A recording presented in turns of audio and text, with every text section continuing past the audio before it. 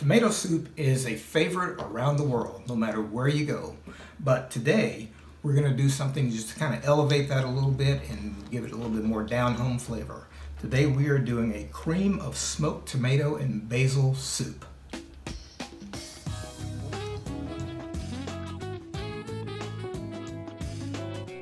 Hey everybody, it's Walter from Artistic Gourmet Adventures.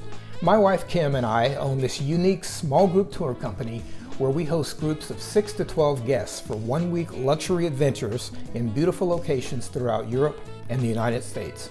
I have the privilege of being the adventure chef, creating and preparing daily gourmet meals for our guests. We also enjoy creating in-home private dinners for clients and friends when we're back in the States. Many of our guests request our recipes and want to learn cooking tips. So, in this video series, from our cozy home kitchen here in the beautiful Loire Valley of France, we will demonstrate a wide variety of recipes, from culinary classics to originals, as well as covering professional kitchen techniques for the home chef. For more information on Artistic Gourmet Adventures, check our website, linked in the description below. Now, let's start cooking!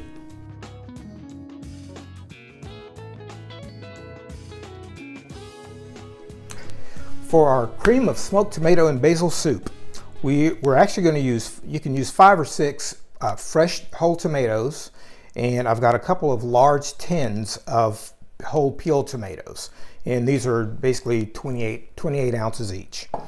And so we've got those 2 for the tomatoes. Then we've got our onions. I'm using about 3 medium-sized onions and a little bit of olive oil. We're going to put that on the onions and the tomatoes to get the smoking process going. And then we've got our basil, and I've got about 6 whole sprigs of basil here with the leaves. And we've just got that tied up in some cheesecloth. And then we're going to finish our soup with a liaison. And a liaison is basically a cream and egg yolk mixture that just makes your soups come out so silky, it's like a velouté or velvety texture. So, and then once we get our ingredients in the pot, I missed our chicken stock. So we've got about 1 liter of chicken stock as well. And those will be our ingredients. And today, since we're doing a smoked tomato and basil soup, we are going to be using a tabletop smoker. Sometimes you just don't feel like going outside and getting the big smoker all hooked up. So we are just using a simple tabletop smoker. I've got some wood chips in here, and we're going to smoke our tomatoes and our onions. And just to show you, on the tomatoes, I've got these scored. So you just come in, you just score the back side of the tomato here along the seam. And then we're going to take out the belly button. And that way, once the tomatoes are smoked, the skin will come off easily. You should be able to just wipe that skin off. And if it doesn't come off easily, you can just put it in some hot water, blanch it for a few seconds, and shock it in cold water and remove the skins that way. So that's going to get us started, and we'll get going with our soup. It's been about 20 minutes and our onions and tomatoes are finished smoking, so let's check them out. Okay, and by the way, this is a countertop smoker. You can also get a stovetop smoker, one similar to this, but just that doesn't have the burners on the bottom, that will fit just straight onto your stovetop, either gas or electric. But this is just really handy when you've got a small amount of vegetables, or even, 2 or 3 chicken breasts, or a fillet of fish that you'd like to smoke. And it supposedly they don't create smoke in your house. You can smell them a little bit, but it's just a lot easier than going out and lighting your smoker and having to tend to the fire and all that kind of stuff. So I'm just going to demonstrate doing one of the onions, because they will be a little bit slick when you first take them out. So when we peel the onion, we cut off one end and we cut off the other end. So now what we're going to do is just to put it down flat, just like that. And let me move that out of the way. And we're just going to come straight down the center, just like that. And just notice I've got, on top of my regular wood cutting board, I've got a silicone one that is one of the grip boards so that this doesn't slip. So we've just got our onion there, and now we'll just slice it right down the side, just like that. And this is a good process for slicing your onions when you're getting ready to cook with them. Just we sliced it long way, just like that, and now we're just going to come straight down the side here, long ways, and then flip it this way when you get to the end of that. And using your knuckle here to guide your knife, always. All right, so that is how we want to do our onion. Now the next thing I just want to show is how we can peel our tomatoes. So just like when you blanch tomatoes, you don't want to cook them all the way. In this case, it doesn't matter that much because they're going to get cooked anyhow, but the skin just comes right off. Should just peel off very easily where you scored it. And so that's how we do our tomatoes. So we'll get the rest of our onion sliced and our tomatoes peeled and quartered, and we'll get to the pot. To start our soup process, we will sweat some onions, which basically means we're going to cook them. We're going to sweat the onions that we smoked already. Since they've already been smoked, they're partially cooked, but we're just going to cook them a little bit more till they're soft and translucent. And for this, in this case, we are using extra virgin olive oil rather than a peanut oil or grapeseed oil, because we're not going to get it a really high temperature, and it's a seasoning element. So extra virgin olive oil with just a pat of butter, and that's probably about maybe a tablespoon of butter. And in with our onions.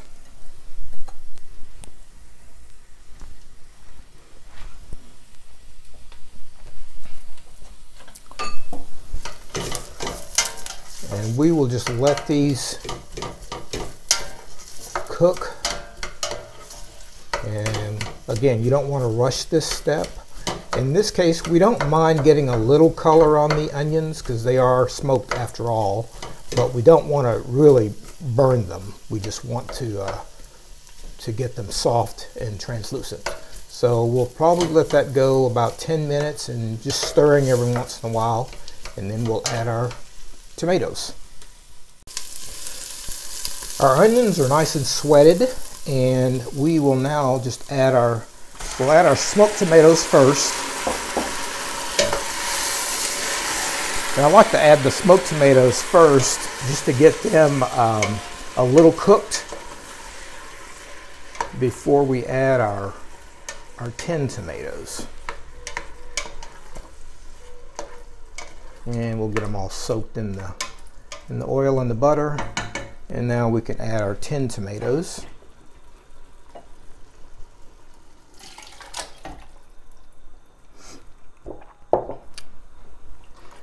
Very good. Okay. So now what we'll do is we'll just cover this. Let's see, I've got a liter of chicken stock here. We're probably going to use, we'll use about half of that. So far. And if we need more later, we can certainly add it. But we will now bring this up to the boil, and then we'll turn it down and let it simmer, and let our tomatoes cook and basically stew, and then we'll get them all mashed and ready for our soup. Okay, our mixture has come to the boil, and so we're now just going to turn it down and let it simmer. We will add our basil in, and we will go ahead and put the lid on, turn that down, and we'll let that go 35-40 minutes until the tomatoes are nice and soft. All right, our tomatoes have stewed for about 40-45 minutes. So I think everything is looking good. We're going to go ahead and we'll remove our basil from the mixture. Actually, we'll squeeze it out. Put everything else back in there.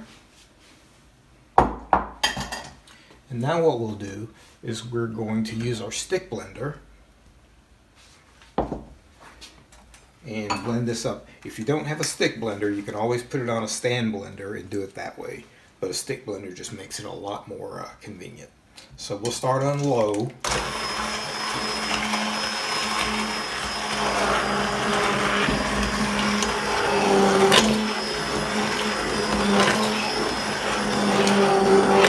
Just get things moved around a little bit.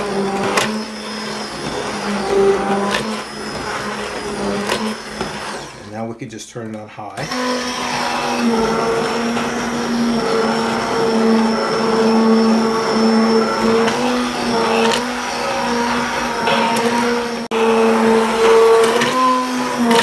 Okay, looks like we are very well blended here. And at this point, you may want to just double check the consistency of your soup. And if it looks like it may be a little too thick, which this one does, I'm just going to add in just a little bit of our chicken stock. Okay. Okay. And our next step is now going to be to strain this soup into another pot. So we're using our chinois or a China cap sieve. It's a fine mesh strainer and it's got a really nice base on it. So we're going to strain our soup into there. And you can see how handy a strainer like this comes when you're doing large pots of soup like this. And we'll just take our ladle and we'll push it through, and we'll just keep doing that until everything is pushed through the pot, through the sieve. Finishing up pushing our tomatoes through the sieve, you can see that almost all of it is actually in the pot for the soup, and there's just a little bit of the pulp left, but that's it's going to be some seeds, and if there was any tomato skin left over, that kind of thing. So when you get done pushing that through, just make sure you go down the side of the sieve with your spatula and get everything off the side of the sieve. And now we're actually just going to go right back into the original pot, just because it's easier to work with a smaller pot.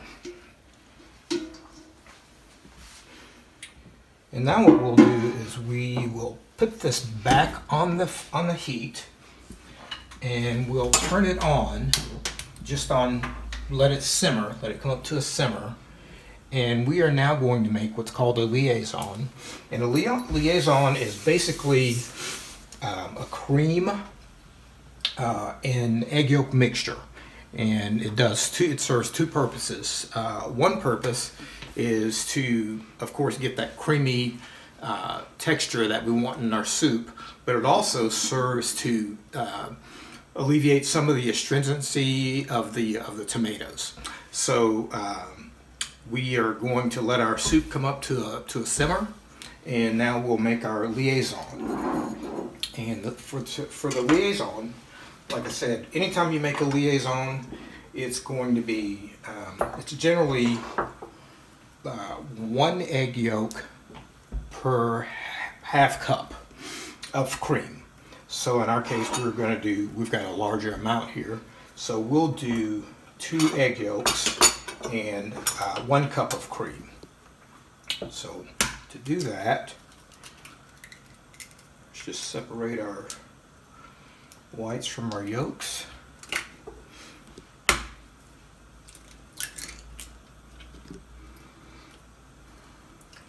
And our yolks are in. And now our cream. Now we'll just whisk this cream into the eggs.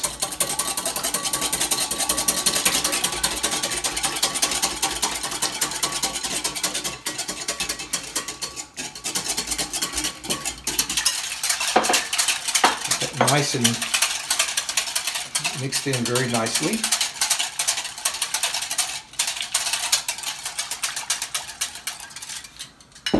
So what we'll do is we'll temper our soup, or we'll temper our egg yolks with a little bit of the soup before we put the whole amount in there. So let's put a little bit of our soup in here.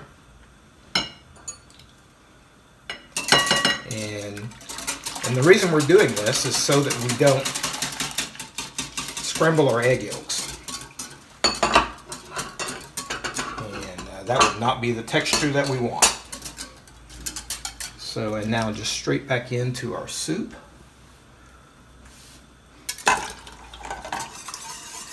Get it all stirred in.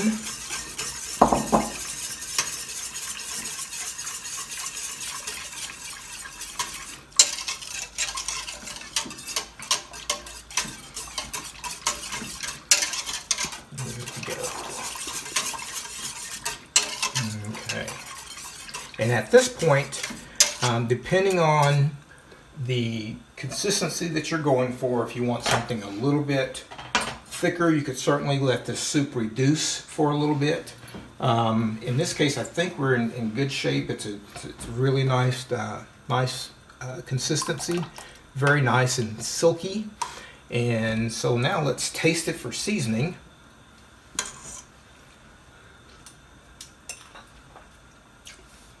Okay, it's very good, and we actually haven't even seasoned it at all.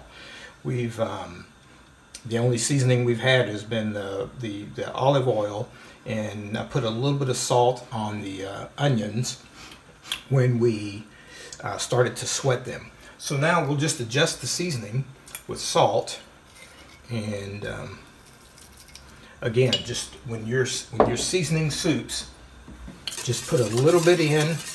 Then taste it, a little bit more in, then taste it.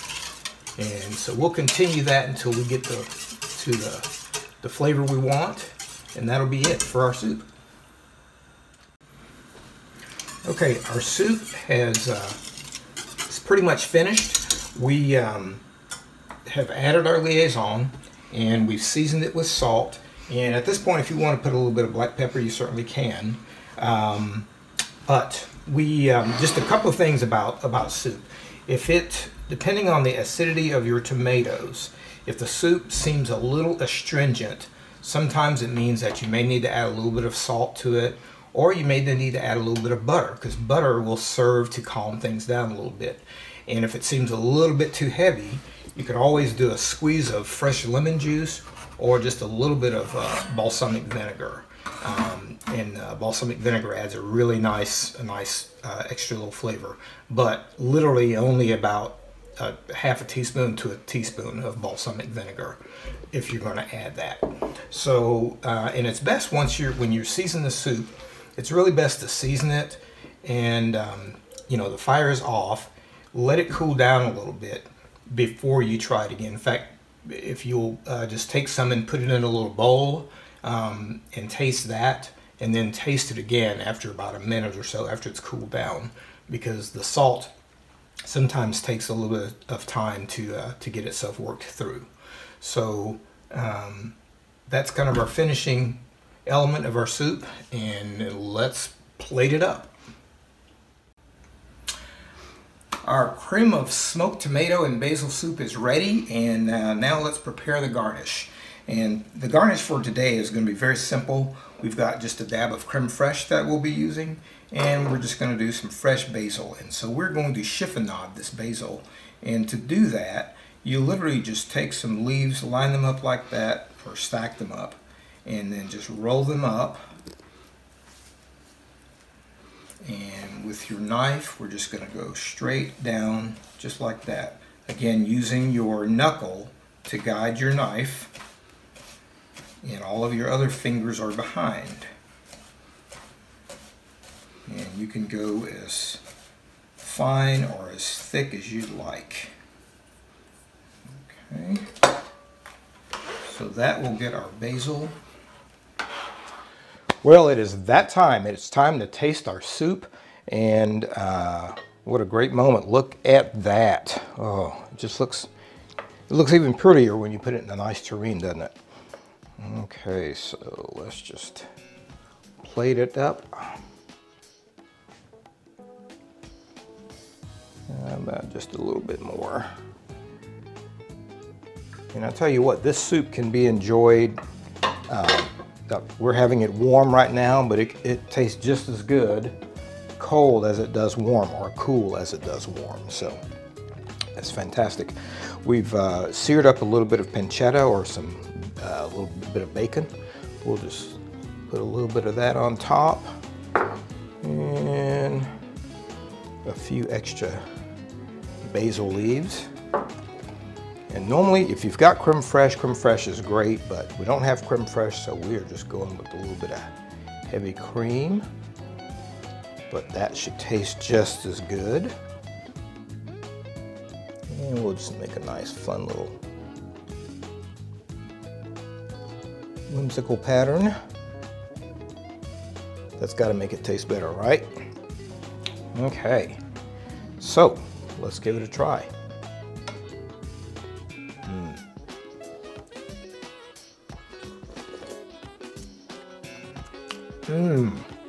Oh man. You know, it's got plenty of basil in it, but just having a little bit of that fresh chiffonade basil there on top is fantastic. But the first thing I think that hits you with this soup is just the umami, just the taste that you can't describe. And I think it's because of the deep flavor you get from the smoke. Of course, the pancetta helps. But the smoke, the tomatoes, the fresh tomatoes that have been smoked, the onion, wow, just everything.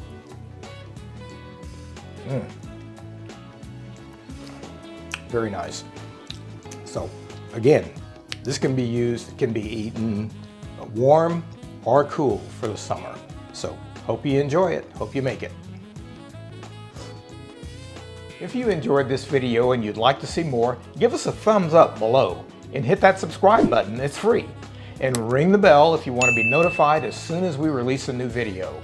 Also, let us know in the comments if you have any special recipe requests. We really appreciate you tuning in. See you next time.